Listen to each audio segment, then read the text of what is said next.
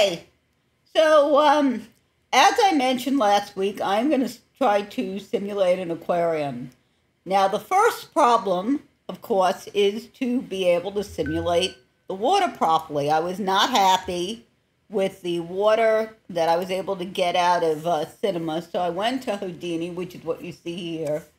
I don't have a full render because it takes quite a bit of time to render any of this, and I just got this just so today. So, the thing I found was you need to have enough geometry, because the problem I was having is I based my first thing I was trying off a video by, I'm going to put a link in it, but it was basically a video of essentially a cube dropping into a wine glass and splashing. And what was happening with me is I did something similar, and the water would fall out of the bottom of the enclosure, of the tank, if you will. And so that wasn't going to work. Then I saw another one, which was very new. It's using, I think it was using some newer nodes, which works great for what they were doing, which was essentially liquefying one of the objects that comes with Houdini, which is like a rubber duck. No, not quite a duck. A rubber toy. And I tried that. I got splashy water, but not a tank. And then when I tried using, there is a setting in Flip Fluids called Waterline. I couldn't get the solid object that I want to drop in to actually collide. It would just fall right through. So that didn't work for me. And so I went back to the wine glass-based simulation, which is what you're seeing here. Instead of doing what they did, which is essentially taking a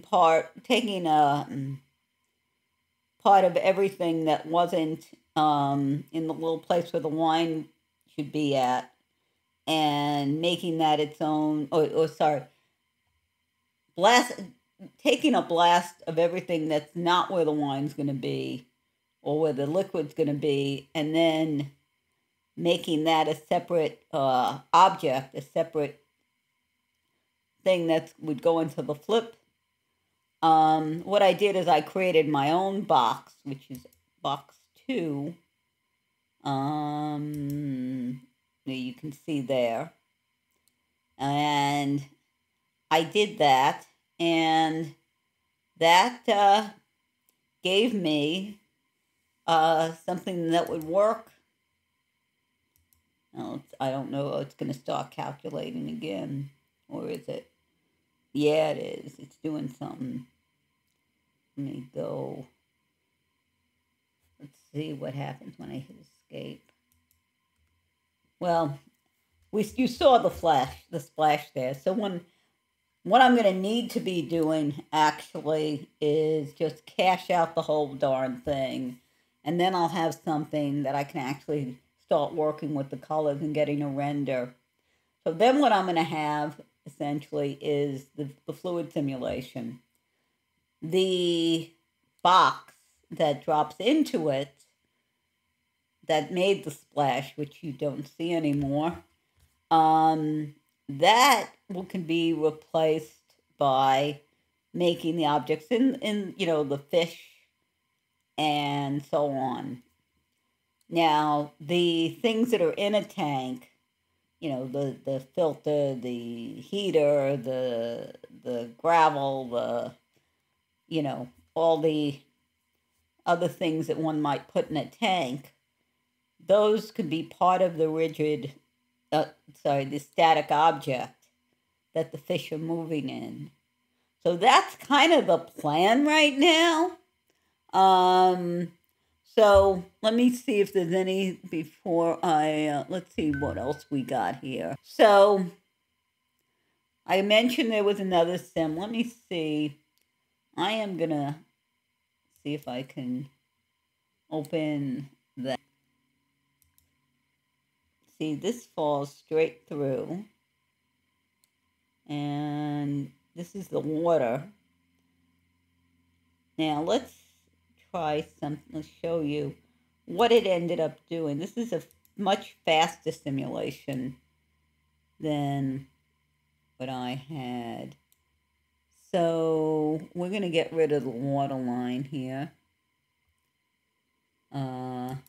So now you have this. And I think what's going to happen, you see what happens? This picks it up. This works perfectly. The box, because and I think the problem is the box is not connected. And I'm not quite, I'd have to do some more research. This is what I want to show you. So if we go here, and you can notice the voxel size. This is, you can see if you make, let me see if I can show the collisions on this. Let's see.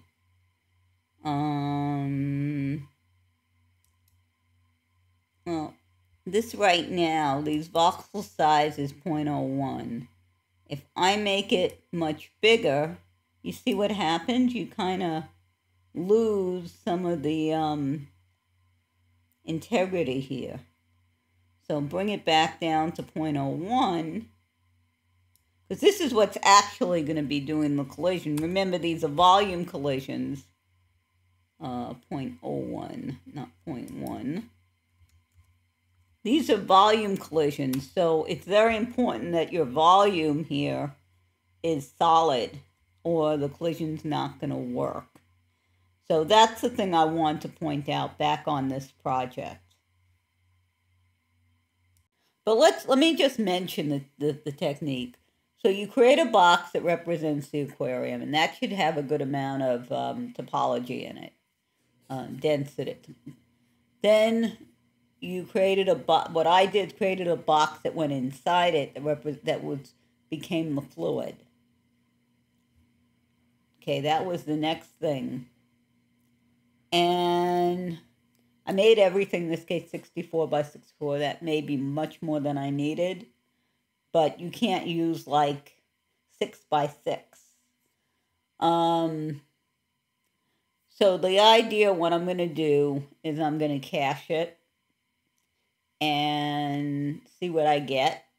Because once it's cached, then that will make everything, then it's already calculated, right? So we don't have to worry about that anymore. But one thing I do want to see is if I can get it to work at a lower geo, because it is very, very slow. Okay, so it looks like it's calculating, trying to go back to that geometry. So anyway, I was able to have a successful test. The issue is the speed of the simulation is quite slow. And so my goal for this week is 2 things.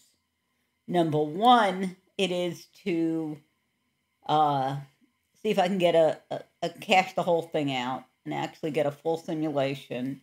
But more importantly, the second thing is I want to see if I can speed this thing up, because it is just too slow the way it is. Especially once we start adding other things like fish, and maybe we want the plants to be, to be an object that the water collides with the water. Maybe we want them to be more like an RDB rather than a static object, more like the fish.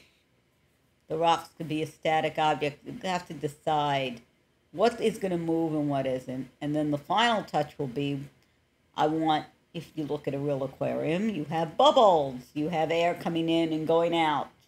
right? From the filter, whatever kind of filter you're using.